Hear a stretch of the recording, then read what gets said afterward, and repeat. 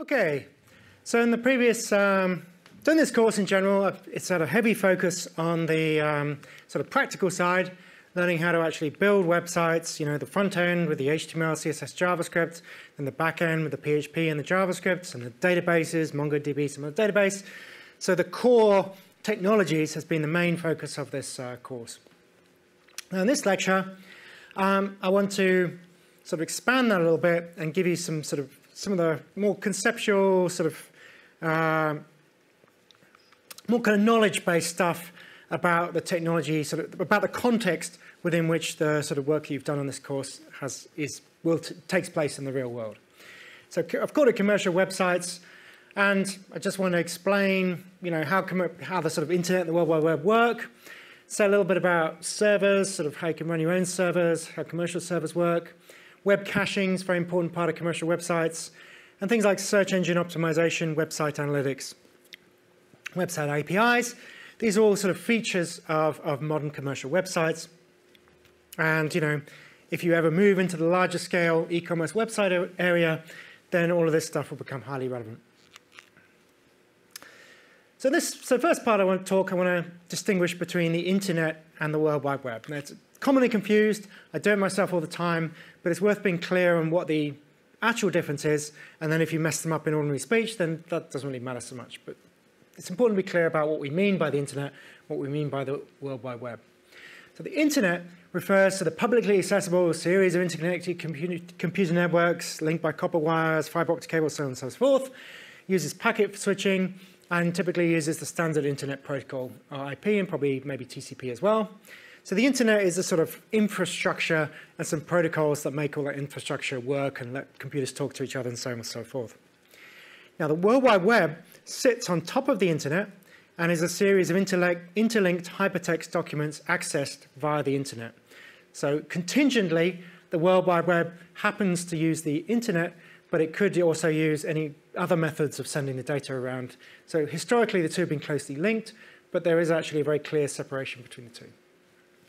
So this is a visualization of the internet, all the wires, cables, fiber optic cables stuff, and all the rest of it. And then here we have the World Wide Web, which is a set of documents linked together. The World Wide Web's kind of dependent on the domain name system, and it has its own protocol, the HTTP protocol, to hook it all together. Now, the internet is a packet switch network. Packet switch network work by taking the data, breaking it up into chunks called packets. Each packet has a header, and I'll explain some of the protocols that work at different levels. And these packets are sort of routed over a shared network, and each packet has its own kind of address. And so they're just sort of chucked into the internet. They work their way through, and they find their way to the destination. There's no dedicated path. So when you're talking to someone on the phone, back in the day, you used to have a dedicated sort of connection, if you like, between one phone and another, using all these kind of relays and stuff. With a packet switch network, it's different. You're just sort of chucking it into the internet, and the routers are kind of smart enough to know roughly where to send your packet to its destination. Yep. So each packet is treated as a separate entity, has enough data to get it to the recipient, and the intermediate nodes don't necessarily know about the final destination of the packet, but they know enough about how things work so that they can move that packet closer to its destination. So they move it to another intermediate node, it moves it again a bit closer until it gets close enough so that it can be directed to the exact place where it needs to go. There's no pre-established route. Intermediate nodes, known as routers, they don't need to sort of figure out the route in advance. It's just a rough kind of heuristic kind of network. So a rough analogy, which may be useful, is thinking about how you might send a book using a series of postcards. So a book is a big kind of chunk of data. Now suppose I've got a friend in, I don't know, Moscow, let's say, and I want to send, a copy of Pride and Prejudice to this friend in Moscow. And it so happens that I have a large number of postcards and stamps, all perfectly suitable for sending small bits of data to Moscow. So what I can do is I can take that book, I can chop it up into chunks, and each chunk I can assign a particular number to it. So the first part of the first page will be good 1, second part of the first page I'll call 2, and so on through the book, so that I have numbered chunks of text. And each of these chunks of text I'll copy into my postcard, and along with the number, saying so I can order them when my friend can order them when he receives them. And then I'll put the address of my friend on each of the postcards. So my postcard will have the chunk of text, the number, the sequence number of the chunks, and it will have the address of my friend. So I have an enormous stack of postcards, if I'm talking, can't remember what I said, Pride and Prejudice, something like that. Enormous stack of postcards containing all of this data, and I just bung them in the post. Now, when it gets to the sorting office won't know much about Moscow, right? They won't know the street names in Moscow. They won't take each of those postcards individually to Moscow, right, in the right order. What they'll do is they'll know that the Moscow sorting office will have a much better idea about how to find the destination. So they'll take the postcards and they'll send them on to the Moscow sorting office. Now, some of these postcards might go by ship, some of these postcards might go by plane, some might go by boat. And so they'll all get there on different timescales and in a completely jumbled up order. They'll get, they'll pass through the Moscow sorting office. That will pass them to, the person who delivers the postcards, and he'll know exactly where the street is. So you can see you've got the intermediate nodes. We're just moving those postcards closer to the destination until they get delivered to the exact address of my friend in his flat. When my friend gets these postcards, he'll probably have to wait for all of them, and then he can use the sequence numbers to reassemble the complete book, as long as he's got all the postcards, as long as it's a reliable messaging system. So I said, so that's the rough postcard analogy, and the internet works in a very similar way with these kind of datagrams. So to make all this work, we have to carefully define the format of the packet. So in the postcard analogy, I had to have my sequence number, and I needed to know that this is a chunk of a book, and I needed to have the address, which has its own sort of, name, street, flat, or whatever, city, postcode, and so on and so forth. Same is true of the protocols used for the internet. And so the definition of the format of the packages is known as a protocol. And I don't think you've come across this in previous courses, and that's why I'm going to throw it in now. And you have this idea of the open systems interconnection model. And this defines the different protocols that are used at different levels of the internet and how they kind of work together. That's what I'm going to briefly explain now.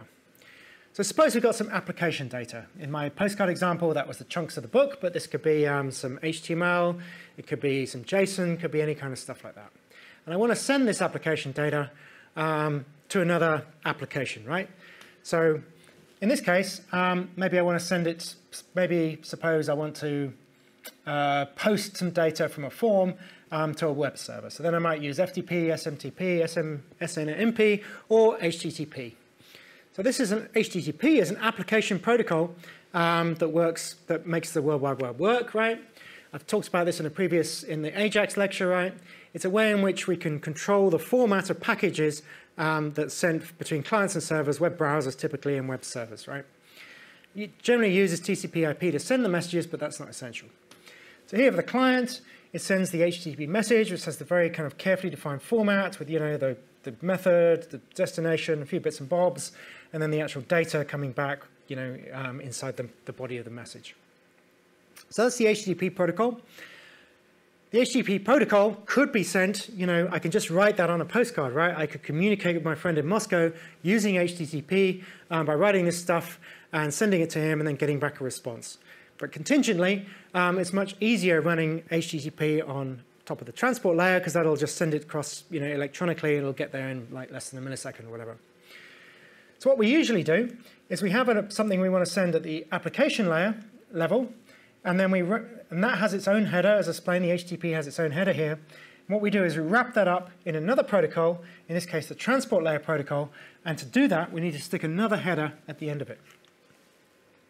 So TCP is a transport layer protocol, and that is used for port-to-port communication. So each computer, I think, got ports, yeah. It's reliable, TCP, so you've got the difference between TCP and UDP, which you'll come across. TCP is reliable, it has ways of error checking the messages and so on and so forth.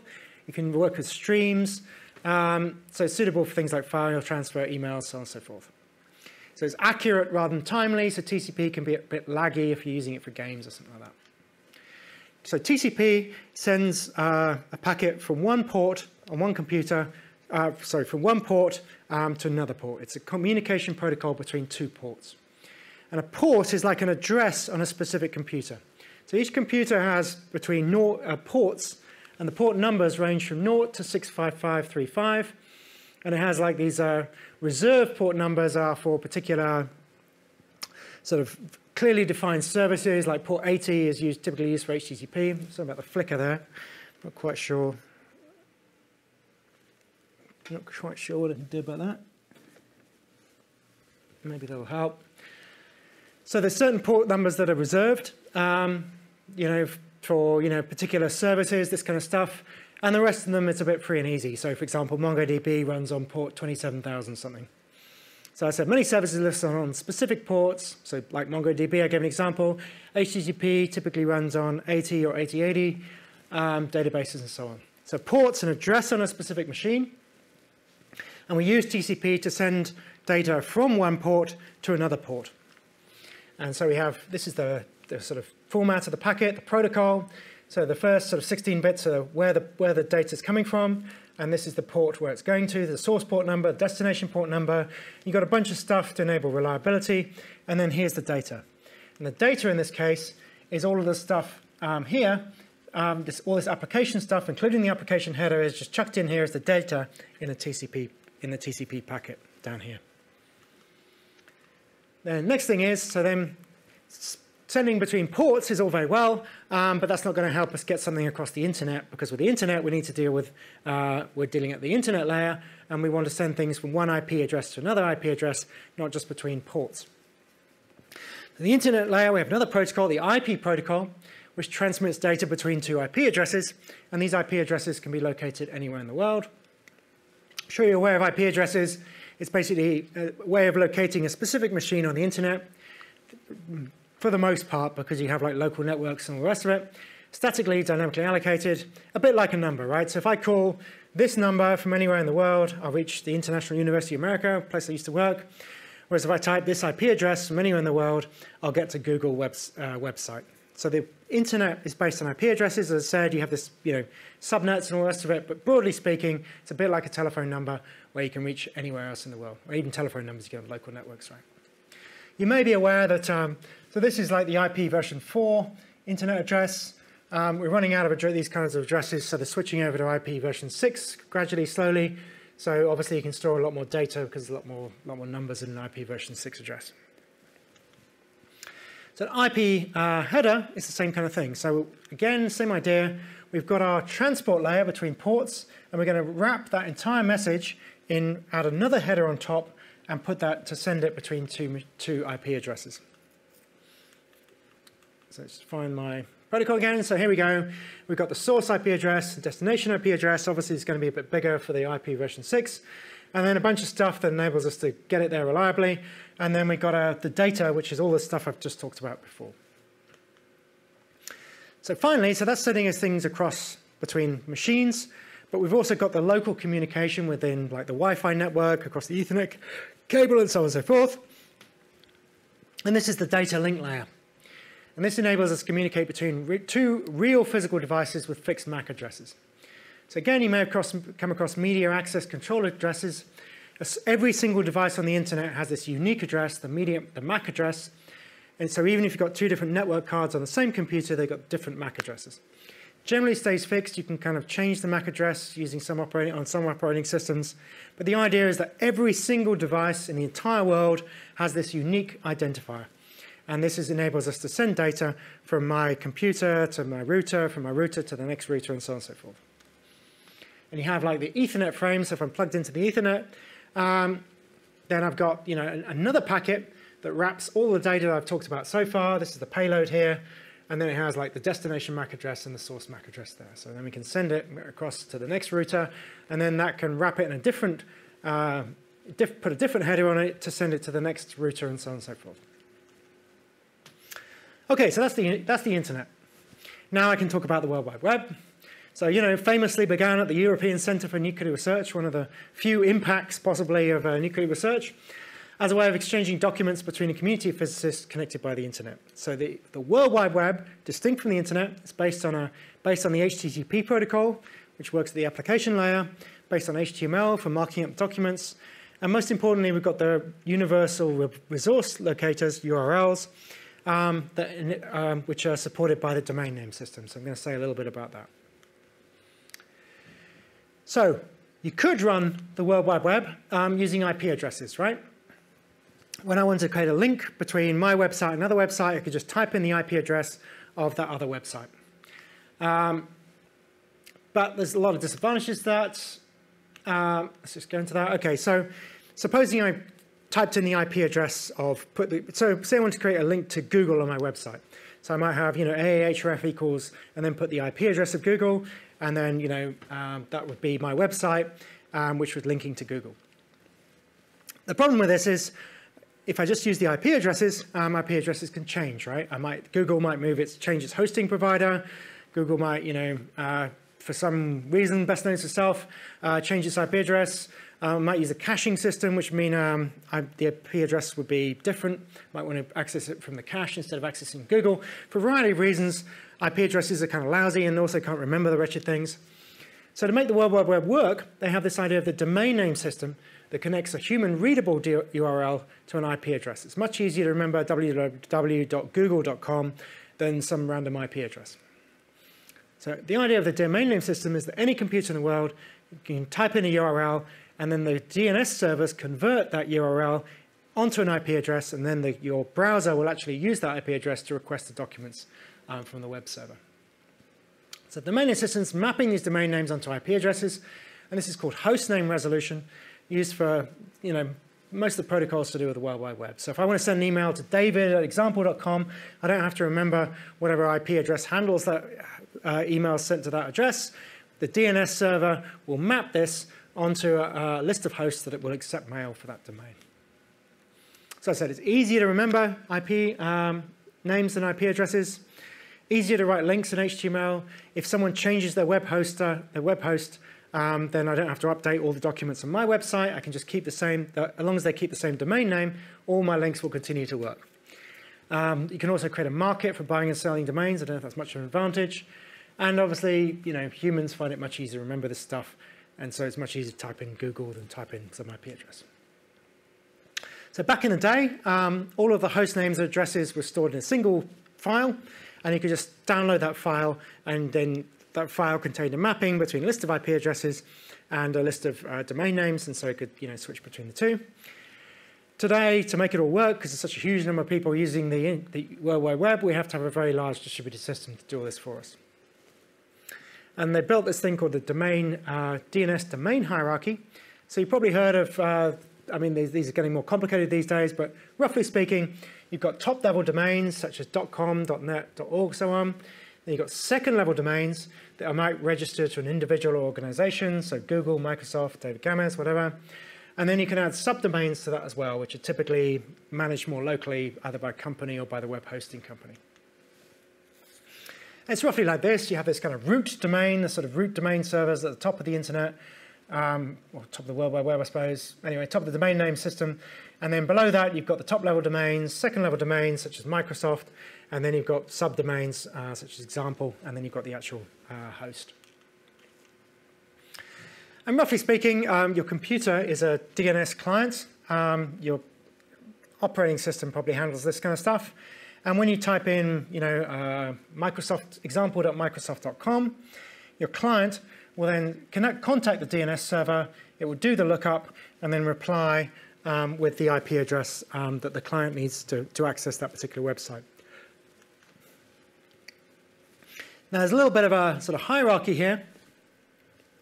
So your DNS client will be configured with a preferred DNS server by the internet service provider. And so there's a sort of process in which, firstly, the DNS client will have some kind of cached, it'll cache the most recent records that it's looked up already. To save time, rather than running its way through all the domain name system, it's going to store some of the recent results, figuring that, well, Google's not going to change its IP address that often.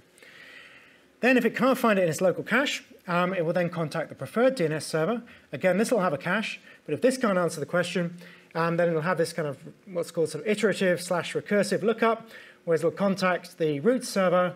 The root server will say, well, hey, suppose we're looking up example.microsoft.com. It'll say, well, hey, I don't know anything about that. I don't have the IP address, but hey, here's the com DNS server. Why don't you ask that com DNS server? The com DNS server will say, hey, I don't have the full IP address, but why don't you contact the Microsoft.com DNS server? So they have like links between the servers that enable the servers to pass the request so this server then tries that one, until it finds the one that it really needs, and then it returns the results to the user. All of this process is overseen by ICANN, this not-for-profit organization, and it basically manages the unique identifiers on the internet, such as IP addresses, domain names, and so on. Credits people who register domains and oversees top-level domains, root domains, and root name servers, and coordinates the allocation of IP addresses. So these are sort of, the people who make all this happen by coordinating it together. So if you want to register a domain name, which you may have done already, what you're saying is that I want a particular mapping between this human-readable URL and an IP address. And to make that happen, you have to propagate that mapping throughout the domain name system. As I said, there's lots of machines working together to make all this happen, and there's a lot of caching at different points of the system to make it as fast as possible. So when you've defined that mapping, the domain name system will eventually update all its records so that when someone types a URL into the browser, the DNS system will return the IP address of your server somewhere on the internet, and then they can view your website. And as I said, there's a lot of caching operating at different levels of the system, so it can take time for DNS changes to be globally visible. It used to be 1 to 2 days. I don't know what it is now. So don't be surprised if when you register a domain name that it takes a little while for it to actually work across the entire internet. Now, this all sounds like, sort of super mega kind of corporate stuff or whatever, but actually you're perfectly free to set up your own DNS server at home. And then you can just configure your internet connection to use the DNS server that you've set up on your own network. And all this DNS server will do is it map between the URLs and IP addresses for you. And if it's the preferred one, then that's the first computer or server that your computer will contact. And if it can't resolve it, it can then pass it on to the more general DNS servers. So there's various free ones out there. So a typical application of this was in a company where you might want to resolve certain kind of key terms like accounts or IT or something as sort of names, resolve them to particular machines or particular parts of the company. So you might want to manage your own internal domain names that are independent of the ones on the World Wide Web. So what you're doing with the domain name system is defining your URL, your uniform resource locator. And there's different types of these, which depend on the protocol that's being used. So you probably come across FTP protocol, or HTTP protocol, or mail to, or email protocol. So I'll just say a little bit very quickly about what this string of stuff actually means with a URL. So the first part of the URL contains the protocol. So this could be HTTP, could be WebSockets, could be FTP, so on and so forth. Then you have a subdomain. So people typically think that www stands for the World Wide Web. Well, it kind of does and it kind of doesn't. It's just a sort of default subdomain that most sort of web host or domain name registration people sort of set up such that when you do www.google.com, it'll have some kind of default behavior and direct you to a public HTML folder. But there's no necessity for this to be the default subdomain, or you can use different subdomains. It is just a subdomain. There's nothing sort of special or clever about it. So if you use Google Mail, then they use the subdomain mail.google.com, and I've registered different subdomains different times for different purposes.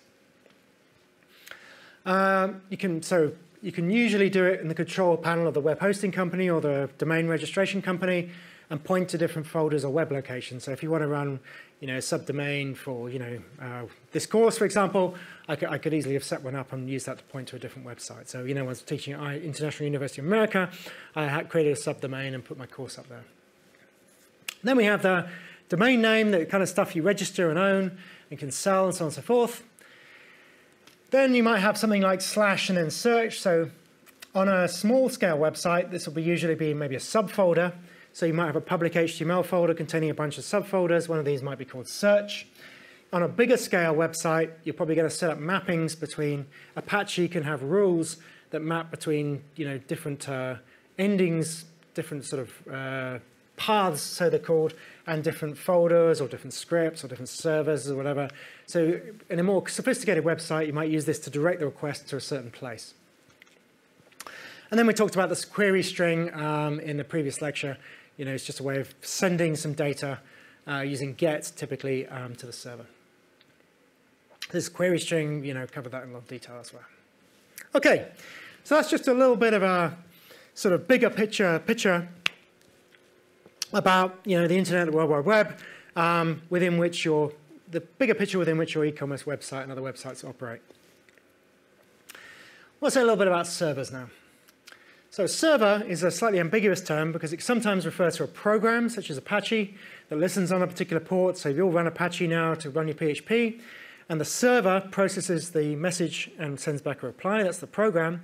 But then, so the program is called a server, but sometimes you call the computer that runs the program a server, because if you have a dedicated computer running a server program, running Apache, then obviously that's doing the same task as, it's kind of doing the same thing, if you see what I mean. So sometimes it refers to the program, sometimes it refers to the computer. Now you can set up your own HTTP server at home. You could actually register, well, you can't register your, I'll explain why this is a little bit complicated, but you can certainly set up your own HTTP server at home. You can set up, we've already showed you how you can run Apache so that you can contact it using localhost, and you can make your computer globally visible on the internet. So if you set up your own server, you'd have a computer that runs Apache, that listens on your IP address. It would have to be, not on the local host, otherwise you won't be able to reach it. But the tricky thing with running a server from your house is how you can make your server's IP address visible on the internet.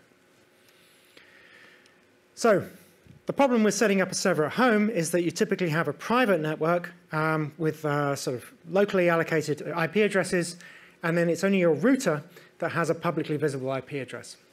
So, all the computers on your subnet will be like 1.2, 192.168.185. That's the kind of local IP address, not the kind of IP address that you can reach from anywhere in the world. Can't reach my home machine by typing that into my browser at Middlesex.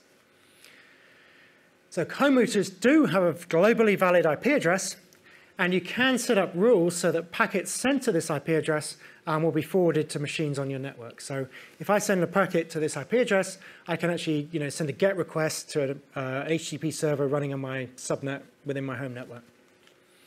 So just to pick an example, so this is like visualization of my home network. So here we have a public IP address. This is globally visible. Anyone in the world can reach this router here. All of these machines here have these local addresses, right? So you can't actually reach these machines from the internet unless I've set up some kind of port forwarding rule from here. The trouble is, so that would all be fine. The main problem is that this IP address can change, and it can change in a way that's completely out of your control. It's allocated by the internet service provider. It can change whenever they feel like refreshing it. You have no idea when it will change. So it doesn't make a lot of sense for me to register, to put this IP address in my domain name record, right? To record this IP address in the domain name system, because it's going to change, and so it's going to be a bit of a mess. And my website's going to be down and up all the time as this thing changes, and I update my domain name record or whatever. It's going to be all a bit tricky. There is a fix. There's a fix, and this is called dynamic DNS. This is a service provided by a number of companies. So, I'm not promoting this one particularly. This is one I've used when I've been fiddling around with this stuff. And the idea is that this company has a record of my current IP address, and I register a subdomain with this company. So I've, in this case, got like David or david.ddns.net or whatever. And then if they want to reach my machine, they go to this address, and then this address is then redirected to the address of my home router. That's how it works. And to make this work, we have a client on the home network, or the home router itself can be configured to ping the company every minute or so, so that the company has an up-to-date record of my current IP address, and then it can redirect any request that's sent to this to my home router. And the final stage of all this, which I haven't covered, is then you need to set up some port forwarding from port 80 or something like that to wherever to the machine where the HTTP server is running. Now, commercial companies, they have a publicly visible static IP address, so they don't have this problem. And they used to run their websites on these huge stacks of servers sitting in the company headquarters, and many of them still do, right? The problem with this approach, though, with commercial companies, is this computers fail, right? These things can fall over and dive, burn up, fry, whatever. The building can burn to the ground. A lot of these servers used to be placed in basements, which got flooded. So there's a whole ton of problems with maintaining these servers and dealing with problems when they fall over. So at the very minimum, if you're a commercial company, you're going to have 2 separate premises and synchronize the data on the main servers with the backup servers that are on a different physical location. And these servers are expensive, right? So if you're just doing your startup, web startup company or whatever, you've got to set up all your servers, you've got to buy the servers, you've got to install and run them, you've got to troubleshoot problems with the hardware and software, ensure the integrity and backup of data. So typically you've got to hire a few people to actually do all this work, and it's going to be expensive. And it's going to be very difficult to plan how many servers you've got. As I said, you've got a startup company. Now, maybe in a year's time, the company is going to be a bit lame. Maybe you've got 1,000 customers. On the other hand, maybe you've got 1 million customers in a year's time. So you've kind of got to guess how many servers you're going to need because you've got to get them up and running before the demand hits you, kind of thing. If you don't end up with enough, then your website's going to be unreliable. People aren't going to be access it adequately, or you might end up with a whole pile of servers that you're just not using. Both of these, if you don't accurately guess how much storage and server power you need, you're going to lose money. And this is one of the reasons, well, one of many reasons why people are moving over to the cloud. So the idea of the cloud is that a company will just build warehouses filled with hundreds of thousands of servers called server farms. They'll stick these where land is cheap, where electricity is cheap, and they'll have just a small number of engineers who will configure the software, manage the backup, and so on. And then they'll hire out the servers or services to third parties. So if you've got something like that, so the data center with 400,000 servers, it's massive things, these things. So using the cloud has a lot of advantages, and that's why many companies are shifting to the cloud. Firstly, it's more flexible, right? Because you can easily increase the amount you're using on the cloud and just pay more for it when you actually need it. There's an economy of scale, right? So if you've got something like this, the engineers who configure the software only have to configure the software for a few machines or make the whole thing work together, but they don't have to individually configure 400,000 machines. They've got lots of mechanisms in place that will automatically deploy a single disk image across the entire server farm if they need to. So that all of the software stuff can be handled in a much more efficient way because you can have a much smaller number of engineers, software people to kind of handle all the software there, and hardware people too. All the replication is done for you, right? If you're backing up to the cloud, you can be fairly confident that they're going to have this stuff synchronized with another physical location, or at the very least some kind of elaborate backup mechanisms. And often with versioning, so Amazon claims 99.99% availability, right? And there's economies of scales, right? So the cloud, if you want to think about why people are moving to the cloud, you can think about why people use public, have large companies generate electricity for them. So suppose you wanted to generate your own electricity. You had a sort of slightly independent streak, and you thought, well, hey, maybe I'm going to generate my own electricity. So in this case, I'm going to have to estimate how much electricity I'm actually using, have to buy the equipment, maintain the equipment, buy fuel, and so on and so forth. All of this is going to cost us a lot of money, a lot of time and effort. Whereas, what we all do commonly is we have, cloud electricity generation. So we pay someone else to build an enormous, gas-fired nuclear power plant, whatever, somewhere and they have professionals kind of managing that. And this thing generates a huge amount of electricity and then gets piped to us in our homes. And we can typically put this power plant somewhere where land and labor are cheap. So cloud computing is the same way. Instead of trying to micromanage, a bunch of servers in a rack in our company and doing all the work ourselves, we can just outsource that and just get the storage that we need and get the computer processing power that we need. And as long as the internet doesn't go down, we'll be all right. Obviously, there's limitations. If the server farm goes down or if the internet goes down, you're stuffed. It's hard to move data around because, the protocols and methods that you use to store your data on Amazon might be different from the ones you use for Microsoft, cloud or something like that. And there's a bunch of issues about privacy, security, which I touched on in the previous lecture. So different ways you can use the cloud. You can actually hire a virtual machine, in which case the virtual machine will be sort of time sliced on a real machine with other virtual machines. And the virtual machine you can kind of configure with whatever you want in there. You can hire a physical machine, or you can just add Oh yeah, that's so Amazon EC2 is like you have like an elastic cloud computing instance, which is like a virtual machine, as I said, and you can have multiple virtual machines running on a single physical machine in a server farm. And you can back up the virtual machine and so on and so forth. You can also use the cloud for data storage. So you can have like, again, Amazon S3, DynamoDB, etc. These are data storage services in the cloud. So you have like a particular API that you use to sort of store some data, retrieve data. You can access the databases in the cloud like that, and then you'll have some kind of backup, replication, all that done for you. And you can also do data processing in the cloud. So if you want to generate recommendations from millions of customers or stream data from physical devices, then it's often cheaper to use cloud services to process that data for you. And the cloud data processing can be integrated with the cloud data storage. So Amazon has various tools for this. Elastic MapReduce being an example. Google has this fancy TensorFlow thing. So you can do this really big scale data processing, and for a lot of projects, you only want the data processing for a short period of time, right? There's no point in buying 1,000 machines if you only need, a month's worth of data processing. It's much better to hire 1,000 machines on the cloud for an hour, do what you need to do, and then, then you don't have to get rid of the machines or find someone to sell them or whatever. Right, next thing I want to talk about is caching. And this is the problem that millions of users are accessing popular websites. So heaven knows how many people are hitting the BBC homepage every day.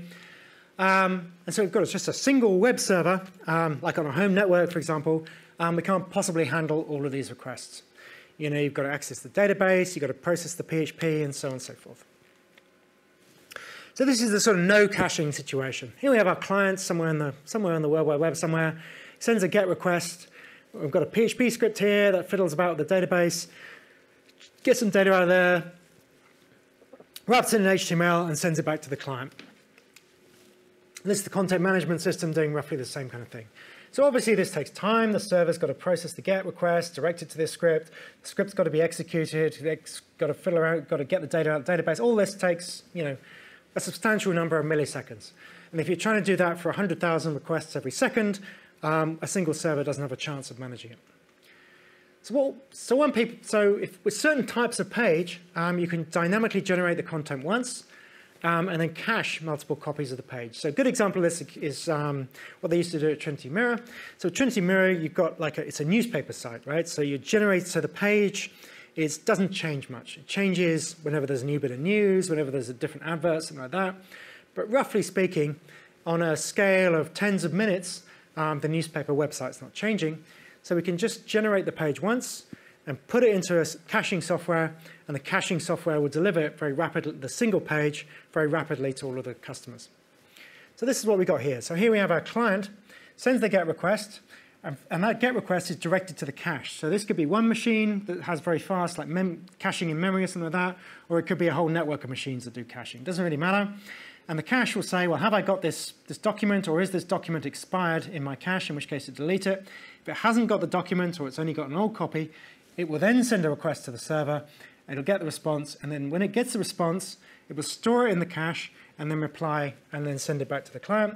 The next time the client another client needs the same document, it will send the request. This time the cache will have the appropriate document, and it will send it straight back without going through all the time-consuming stuff on the server.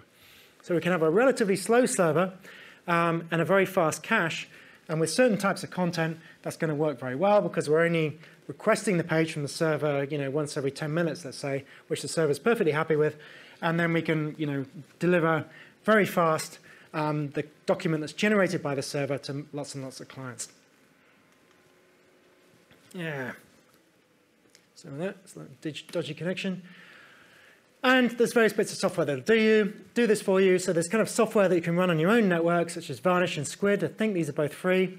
And then you've got Akamai, which is like a commercial version of this. So Akamai is huge, right? You probably haven't heard of it, but it serves 15 to 30% of all web traffic. I think it's more than this now. I think it's gone to about 200,000 servers, something like that, in more than 100 countries. So an absolutely vast network of machines that's set up for commercial web caching. It's called a content delivery network. So a lot of companies figure out different ways of delivering their content rapidly and close to the users. So it works a little bit like this. It uses the domain name system, which is the clever thing about Akamai. So the domain name system resolves a URL to an IP address. Now, with a small e-commerce website, it's going to resolve the URL to the main web server of the company, right? But with Akamai, if you've registered and set yourself up with Akamai, instead of resolving it to the customer's domain name, instead of resolving it to the IP address of the customer server, it's going to resolve it to the IP address of the Akamai server. So if I type in bbc.co.uk or whatever, instead of directing me to the BBC server, London, Shepherd's Bush, whatever it is, it will redirect me to the Akamai server, and I'll pull my content direct from the Akamai server. So it's using the DNS to direct the request to the Akamai caching system. So it selects the Akamai server based on content and location, so it can be dynamic, and then the customer downloads the content directly from Akamai. So it's roughly like this. So this is called the origin server. This is the customer. The customers in this case are the big companies like BBC, Guardian newspaper, Times newspaper, whatever, this kind of stuff. And then here we have the Akamai network, the 175,000, 200,000 machines. And here we have the edge servers that actually deliver the content to the customers. And here we have the end users, in this case clients, people like you and me, looking at the BBC homepage, whatever. So the DNS system redirects the requests from here to one of the edge servers instead of to the origin server. So when I type in bbc.co.uk, it directs me to this server, which will then deliver the content back to me. And these servers are distributed across the world so that they can be close to the customers and deliver that content very rapidly. And it's just like the other kind of caching, that if this server has the up-to-date copy of the content, it delivers it straight to the end user. Otherwise, it requests it from the origin server. But again, you can see you're massively reducing the load on the origin server. And I think there's some clever ways in which the servers can exchange data between them as well. This kind of caching, or any kind of caching, is really straightforward with pages that don't change much, such as news stories, home pages of the BBC and all the rest of it. If you're dealing with content that changes all the time, like Gmail, you can't cache your email page, right, because it's changing all the time. You have to come up with other strategies for caching dynamic data. So Akamai has some clever algorithms that try to route customer requests along the fastest route, so they have some ways of handling this kind of stuff, but it's obviously not as effective as just cloning a page and across hundreds of thousands of servers. Okay, so next thing I want to cover is search engine optimization. So when you're selling stuff, you want to appear first in the search results on Google, for example, or DuckDuckGo if people are looking on that. Because when people are looking to buy stuff, some of them will just look through, particular websites, Argos website, whatever. Whereas other people will maybe do a search on Google to try and find, websites that sell that particular kind of product. And then typically, if you're not on the first page of the search results, you just don't exist, really. Most people don't go more than 1 or 2 pages down out of the hundreds of thousands of search results that Google returns. So let's suppose I'm selling cabbages, right? I've got my cabbage e-commerce website. When someone searches for cabbages for sale, I want to be at the top of that list, right? So here I'm searching cabbages for sale. Now, there's different ways I can do that, right? You always have these kind of sponsored links, right? You have these kind of shopping links within Google. So you have to pay you can pay to be a sponsored link at the top here. You can pay to be a link down here. But what would be ideal, right, is if I didn't pay a penny and that I always came up at the top of the list when someone searched for cabbages for sale, because then they say, hey ho, this isn't sponsored, this must be the real deal, the best cabbages, and so on and so forth. So that's the ideal, that's what I'd like. And to achieve that, we have to do some search engine optimization. To do search engine optimization, you need to take into account the way in which a web crawler such as Google works. So you need to figure out how Google does this ranking, and then people try and game their websites so that they appear high in this ranking. That's the idea. So Google has a large number of machines, and these machines are constantly crawling the internet, loading different pages, following the links, and indexing all of the content on the World Wide Web. And then they're putting that into their enormous data structures, and they're using that cache, the stuff they're hoovering up from all the different websites in order to generate this ranking. So how do these web crawlers find the content? And what kind of content do they actually access? For example, do the Google web crawlers access content in JavaScript? And what document types does it support? Is the web crawler going to figure out what's inside a doc document or a PDF, for example, or can it only access HTML? So you need to know how the search engine's working in order to optimize your content so that you appear high in the rankings. Now, the original PageRank algorithm that made Google famous ranks websites according to the number of websites that link to them. Now, how relevant that is now, I don't know, you'd have to do your own research. There's lots of hidden, behind-the-scenes strategies that Google uses, but at the core of it, there may still be some PageRank thing left. But just as an illustration of how these rankings algorithms work, I'll talk you through PageRank a little bit. So the idea with PageRank is you get a higher rank, you appear higher up the search rank results if, depending on the number of websites that link to you and the importance of the websites that link to you. Okay, so these are just ordinary Joe websites that no one's linking to, okay? And here we've got like a more important website for whatever reason that no one's linking to as well. Now, all of these websites are linking or pointing towards this website here. And by a sort of wisdom of crowds or whatever it is, since all these websites think that this website's important, then we should maybe give this website a higher ranking.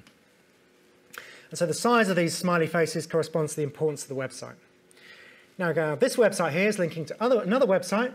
And since this website here is being linked to by two fairly important websites and one medium important website, well, clearly, these are important websites. So this must be an even more important website because these guys are linking to it. So that's the idea here, that the more websites that link to your website and the more important those links, the higher up in the ranking you appear. And obviously, there's also a lot of stuff on the content of your website. It's not merely, if I'm searching for cabbages, it's not going to give me like, pictures of crowns, right? And that's because, Google and other web crawlers, we'll do a careful look at, there's other factors in this algorithm, such as, obviously the keywords on the website, what's the content and how often it's been refreshed, is it recent content, and so on and so forth. So there's a lot of stuff going into this. But in terms of stuff with equal content and equal freshness, then it's going to apply this kind of, possibly apply this kind of ranking algorithm to decide which should come first. So if I create a page all about, I don't know, Brexit, let's say, my page on Brexit would be something like this. But my Brexit page might link to the, my local newspaper or whatever, and my local newspaper might link to the BBC, and I might link to the BBC as well, right? So in that case, the BBC has obviously got more important information about Brexit than my humble page, even though we might have the same content, roughly speaking. So to get your site higher up the rankings, people do what's called search engine optimization. And there's a lot of legitimate techniques, and the search engines themselves recommend these techniques. One of these techniques is to make your site easy to access, right? You've got programs, these web crawlers, that are working their way through your site, trying to find the different parts of your site. So if you create a sitemap, then these web crawlers can use that. I think you can create, there's ways of probably defining a sitemap that's web crawler friendly, and that enables the web crawler to find all of your pages, which would be a good start. Obviously, if I can persuade the BBC to provide a link to my site, that's going to help. Obviously, if I have fresh content, that might affect the algorithm as well. And obviously, if you need to apply relevant keywords to site content and metadata. So how important metadata is these days, I don't know. You can put metadata tags listing the content of the site at the top of the page, but since everyone uses them to death, I doubt Google takes much notice of them, but who knows. Now, a lot of rather dubious companies have tried to kind of game the search engine results by creating dummies, and these are what's called spam indexing strategies. So one spam indexing strategy is we create fake websites that link to my site. So if I create a lot of fake websites, I can make it appear that my website's important. And then there's like keyword stuffing. So if I want my website to appear to be important, source for cabbages, I can just put cabbages a million times in the HTML, and people tried to use that to make it appear that their website was more relevant to a search term. Hidden text, so again, this is a way of hiding, so you don't want, if users looking at the website, they don't want to see a website with cabbages written a million times, so you might hide the words that you're trying to stuff. You might hide the words that you're stuffing into your website by making them the same color as the background. People used to have doorway pages that were sort of very, you optimize the sort of doorway, the front page of your website to be highly search engine optimized, but then it's actually kind of a lousy page probably. So then you have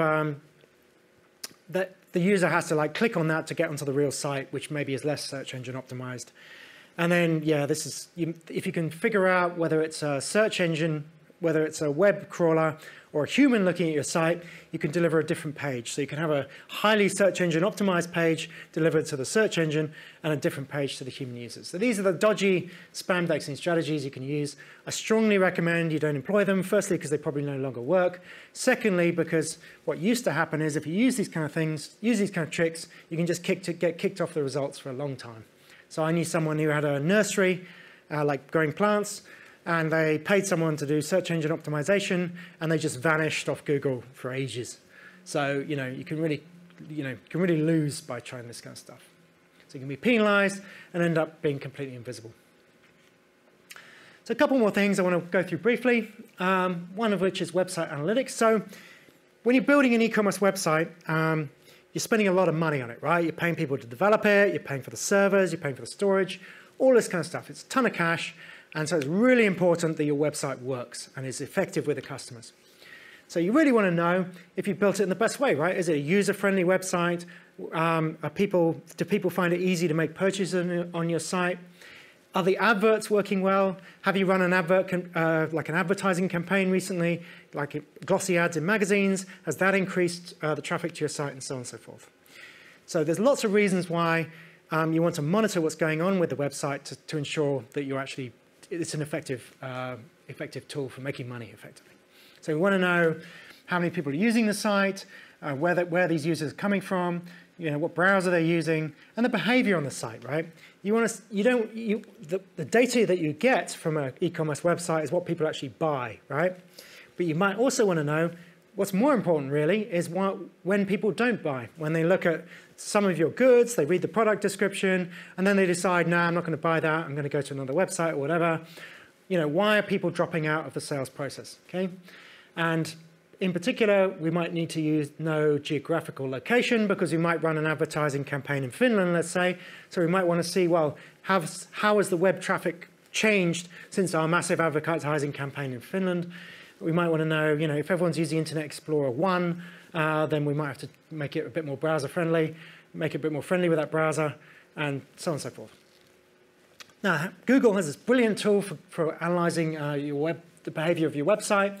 You just bung a bit of web tracking code into each page. Very easy if you're using server-side scripting.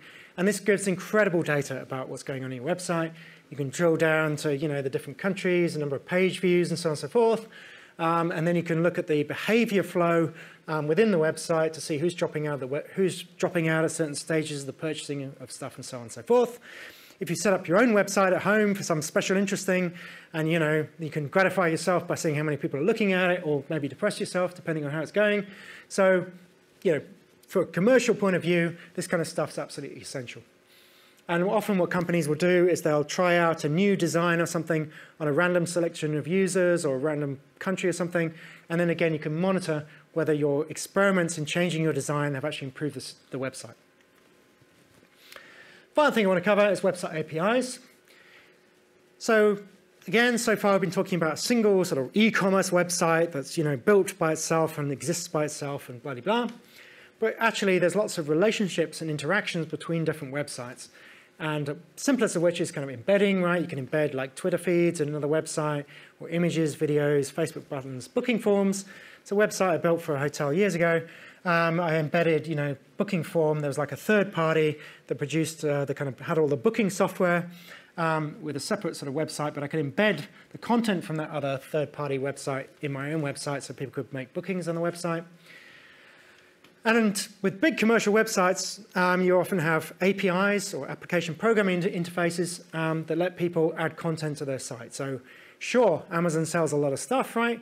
But a lot of what Amazon sells comes from third parties. And the same is true of eBay. And virtually all the content on Facebook comes from third parties as well. So with Amazon, you're typically, if you go down to the sort of details of, stuff from other sellers kind of stuff, then a lot of the content from Amazon is coming from other people, not from Amazon itself. And that enables, and Amazon obviously takes its cut, but they provide the web service that enable people to sell through Amazon, which benefits the people as well. So you can list items for sale. It's got this marketplace web services, manage orders, generate reports, track shipments. Never tried it myself, but I'm guessing there's a sort of like a browser version, probably a programmatic API as well, but I'm looked into it in detail. There's eBay API. Again, eBay's content is all user-generated. They get their cut of the money on top of each sale that's made with eBay, but a lot of people direct their content through eBay and use that as their shop front. So you've got a bunch of facilities that let people manipulate content on eBay using the API. Facebook Graph, it's a bit limited now, but it lets you, again, manipulate people's Facebook feed. So this is particularly useful for companies, right? A lot of companies now have a sort of policy of providing regular Facebook updates or whatever, and they can use the API to do that for them automatically. They can just publish.